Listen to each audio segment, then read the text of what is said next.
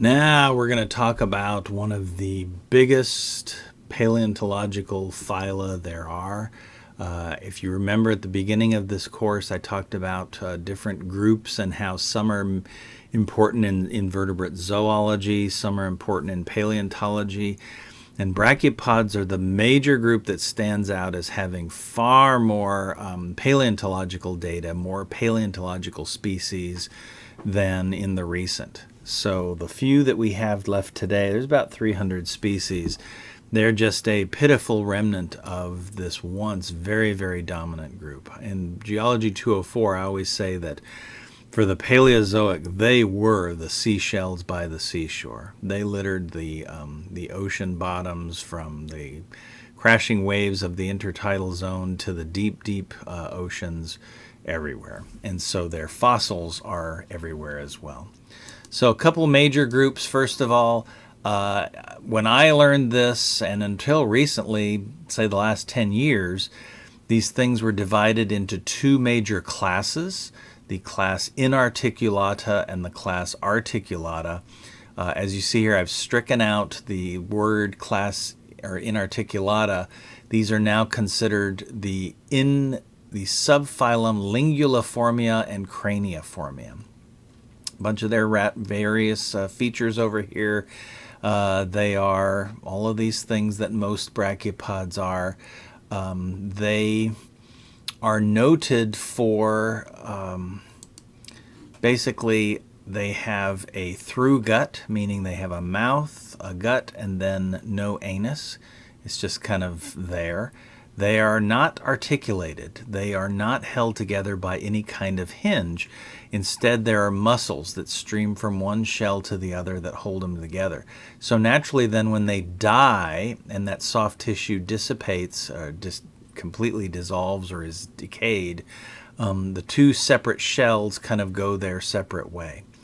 These are unique among brachiopods because their skeletons are made of a calcium phosphatic mineral, very close to the same thing that our bones are made of, and all other brachiopods don't have this. So the Linguliformia and the Craniiformia have a calc phosphate skeleton. They're dominant in clastic sediments, so sandstones, muds, etc. And today we find them in beaches and in the deep marine, but in the past they were typically everywhere, especially in the Cambrian. And these are usually dinky shells.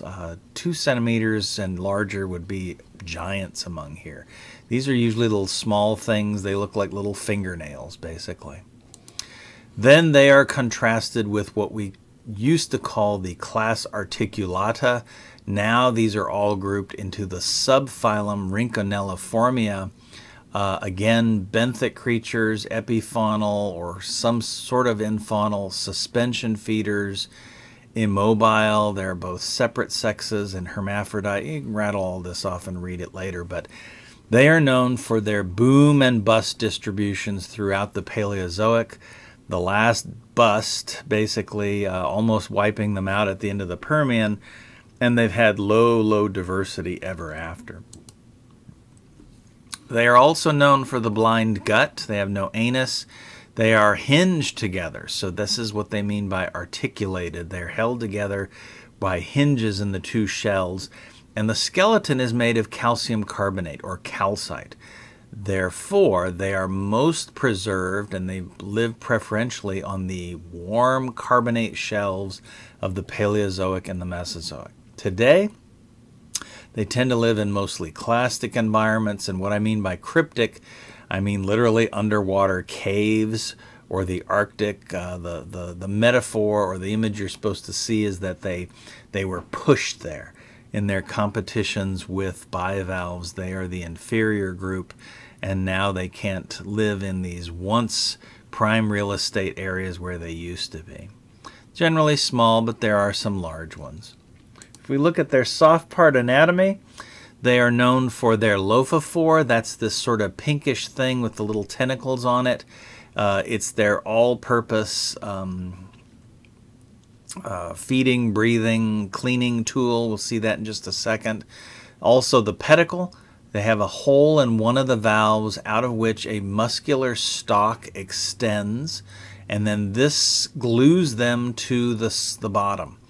And so once this is glued down by a little larval brachiopod, that thing stays there the rest of its life. If you cut it off, or if they somehow get separated, they never reattach, and they just kind of sit there and keep living, really. They also have some muscles that kind of stream from one shell to the other that holds them together. And then they have, all kinds of other things. You can identify their digestive system, reproductive system, nervous system, etc. But the lophophore is the big one, and this is that feature here. It has two large tentacles, one for the left side of the shell, one for the right side of the shell. And then they're covered by smaller tentacles, which are then covered by little cilia that will beat in unison, and they start sucking in water. They do what we call generating an inhalant current. It comes in on the sides. They grab the food that way, and then they spew it out the front. So water plus food comes in on the sides. Cleaned water, free of the food, spits out the front. That's the exhalant current. This is just a slide showing, detailed pictures of the tentacles and the various cilia doing this. The function, it pumps water for some ordered flow. This shell can be clogged very easily by all kinds of sediment or other creatures or debris, and it's sort of one way to keep water flowing in and out and keep the shell clean. Every one of the little cilia there will also grab food particles and manipulate them down the tentacles to the mouth. And there's also gas exchange across this surface, so that's how they breathe as well. They are minimalists in both of these things, so they don't need much food and they don't need much oxygen. Presumably this would have been an advantageous thing that natural selection operated on in Paleozoic times, when food and or oxygen were sometimes at least and short supply. For ancient brachiopods, we don't usually see the lophophore. It's a soft tissue, so it's not preserved. But sometimes they built calcitic skeleton masses that supported the lophophore. And in particular, here's a nice big spirifer. We'll learn about those later. And they built a spiral lophophore support. It looks like a little slinky in here. And that lophophore, that soft thing, would rest on this. The shell would open, and then it would do its business of moving the cilia to get food and oxygen and all the other stuff in here. The pedicle, here it is sticking out of what's called a lingula. This is one of the inarticulate brachiopods. Looks like a long wormy thing. It glues itself down, and as I said before, once it's there, it's stuck. And about the only thing it can do is contract and relax, which can move the brachiopod up and down in the sediment in which it lives. Whoop-de-doo. If you have pure epifaunal brachiopods, they'll also have a pedicle attachment, and they can also do this up and down motion like a pogo stick effect, but then they're just kind of going up into the water, then bouncing back off the surface, back and forth. The musculature, now this is interesting. They have two types. They have adductors and then they have diductors. And adductors, when they contract, they pull the shell closed. They also have diductors, which when they pull, they open the shell up. So look at this. Brachiopods have to do work that requires energy, to both open and close their shells. This is a very distinct disadvantage that they have versus bivalves or clams, regular clams. Regular clams have a thing called a ligament between their two shells that will always act to open. It's sort of springy and always tensed, and it opens the shell. And that's why when clams die, they no longer have control of this thing, and it just opens up the shells that way. So again, in the competition between these two bivalved groups, clams versus brachiopods, brachiopods definitely are the inferior group here. Usually they're known for their two unequal sized valves or shells. So there's two different views here. You're looking at this one straight on, and here's side view. Notice one valve is dark gray, one is a lighter gray, and see they are different sizes. This one has this prominent hole in it. This is called the foramen, and that's where the pedicle would stream out. So that's sometimes called the pedicle valve. It is also known as the ventral valve. Then there is the brachial valve, which is the other one, which is sometimes called the dorsal valve. And so they're labeled here on this diagram for you. When you look at this, this is an interesting way to consider brachiopods versus clams. Their symmetry, their symmetric plane. So clams, the right valve is a mirror image of the left valve. If you have one in your hand, it's going to be the mirror image of the other, and that's where they hinge together. Brachiopods, the plane of symmetry isn't between the two shells. It kind of slices through both of the shells in the midpoint. So the plane of symmetry is 90 degrees away from the plane of symmetry of the clams, and that's something that's very distinctive. One of the first ways you can tell whether you have a clam versus a brachiopod. You got to talk about their body outlines. You have a whole range of things. You have biconvex shells, where you have both of these are inflated outwards to create a living space for the brachiopod inside. You have plano-convex shells, where there's one convex one. The convex ones are always shown in lavender on this area. And then the other one is plano or planar or flat. So a flat shell hinged to a very convex shell. Or you have two valves that are sort of spooned together. You have a concavo-convex body outline. You have to describe that when you're looking at your brachiopods. The pedicle openings themselves can have a whole bunch of different shapes.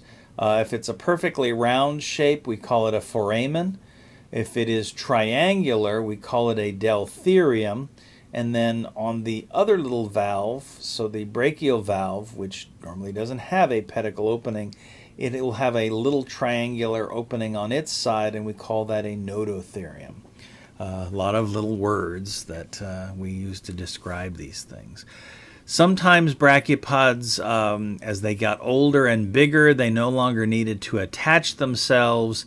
The pedicle atrophies away, and then mineral deposits fill this up, and the brachiopod just sat there on the substrate without being permanently attached. Of course, it still wouldn't move away. A big thing now, ornamentation. These are all the little lines or linear structures you see on the shell. So first of all, we talk about concentric shell, concentric ornament. This is the ornament that you see kind of sort of encircling the shell this way, and this represents its growth. So this line right here represents when that was a little juvenile brachiopod. Here's where it's a midlife brachiopod, and there right at the edge is where it is today. And then that's contrasted with radial ornament, which is ornament that radiates from the beaks, the pointed area at the top, all the way down here. Again, better, closer pictures of radial ornament. You can see all of these are sort of lines that represent sort of ups and downs, corrugations of the shells of the brachiopods, and they radiate out from the beak area. And this is a shell strengthening feature. As I said in class, there are lots and lots of terms for this. Just look at this diagram right here. Costa, second order, third order, costella, there's costelli.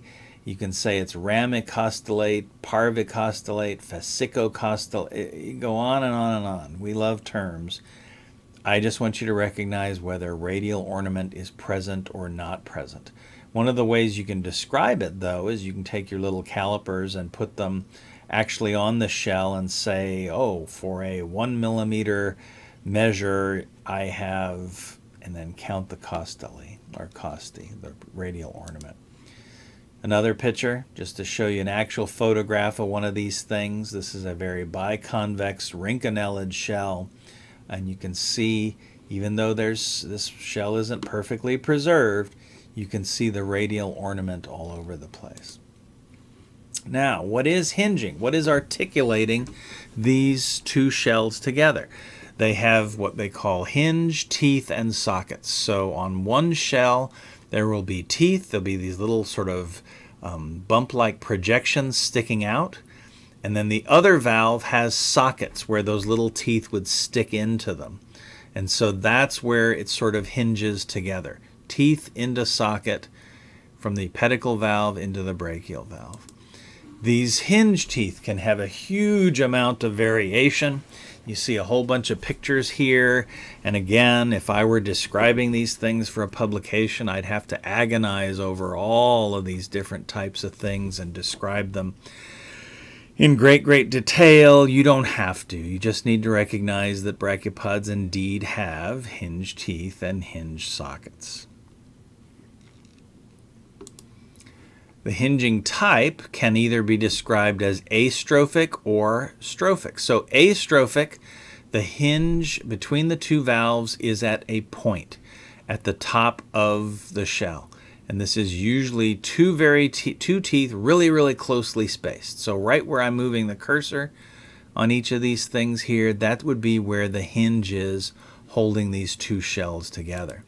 That is contrasted with a strophic shell type, where you basically have many teeth, so along a linear feature. So you're looking at a side view of a brachiopod, and here's a top view with two different valves, and the red line marks where the one valve is hinged with the other one. And so instead of having two little teeth right at the beak or point area of the shell, they can be hundreds of little teeny tiny teeth, but usually, you know, 10, 20, 30 or so little teeth meeting little sockets. So strophic shell is what we call alate. It's very wide, and an astrophic shell comes to a point or a rounded pointy area here. So you need to know the difference between strophic and astrophic. Just some pictures of various strophic hinging. Here's the lower picture is a spirophrid brachiopod. You can see the strong radial ornament on this thing. The hinge would be this big, broad, flat area. Here's what we call a conetid brachiopod, and this linear feature right here is where the hinging would be on this. Notice as well for both of these, you can see the prominent concentric ornament. There's a few lines of concentric ornament, again representing the different growth stages of the shell, and then lots of strong radial ornament.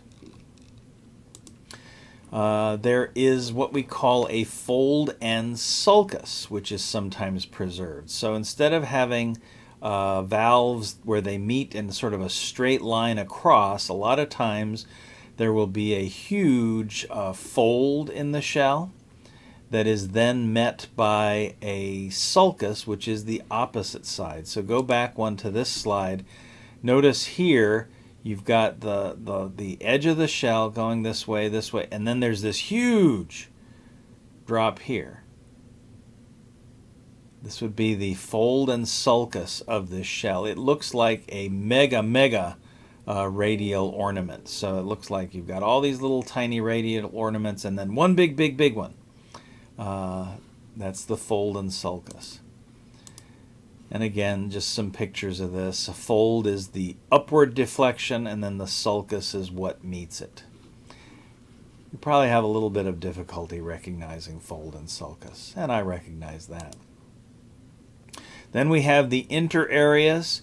So in the flat part of the strophic shells mostly, you first recognize your pedicle openings, your deltherium, your nototherium, and then this big flat area beside the pedicle openings. This is what we call the interareas, and again they are described and measured and everything else by us brachiopod workers. Spines.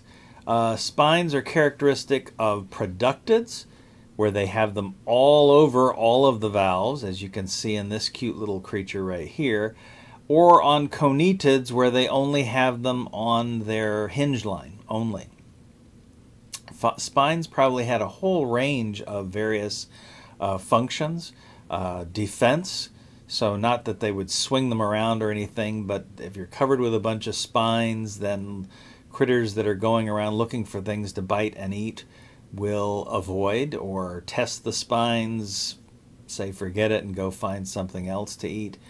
They probably also used them to anchor themselves in the substrate. Most of these things lived either halfway or almost all the way buried in the sediment with just a little bit poking out, and these would act like roots to sort of anchor or root them in there. They are hollow, and so they were hollow with connection from the outside to the inside. So the thought was that maybe they had some sensory or nervous function sensing the environment. Who knows? Who knows? I mentioned that conetids have spines elsewhere, so instead of having them all over the body, if you have things that only have spines on the top of the area near the hinge line, these are conetids, a different group which we'll talk about later. Again, most of the spines tend to break off, but here you can still see the little bumps on the top of this. They would have had, extensions out this way, but you can still tell that it's a conetid. And then finally, a good tactic, something that you should do, something that you will do for the first lab, the second lab on brachiopods, is to describe the 3 brachiopods that you have in your little bag of brachiopods that was distributed in class. And so one of them looks sort of like this. And I'll give you a hint. You really have to describe the ornament here and things like that. But then you should also have 2 other brachiopods in your bag, and one should look something like this. Notice the hinge line I'm pointing out, and one should look something like this. And then using all of these other features that I've pointed out in this particular note set, describing the morphology of brachiopods, you should do this. These are morphologic terms. This describes the morphology of the original brachiopod shell. Now, brachiopods, as we're going to see in not the next lecture set, but the one after that, their shells can then be modified by taphonomic processes. So we're going to circle back from taphonomy, which we talked about week 1, and zero back on these brachiopods and talk about how taphonomy then is going to modify these shells. So there's a big, beautiful, pristine museum specimen, but are you going to always find this? No, you're not. You're going to find things altered by taphonomy, which we also describe.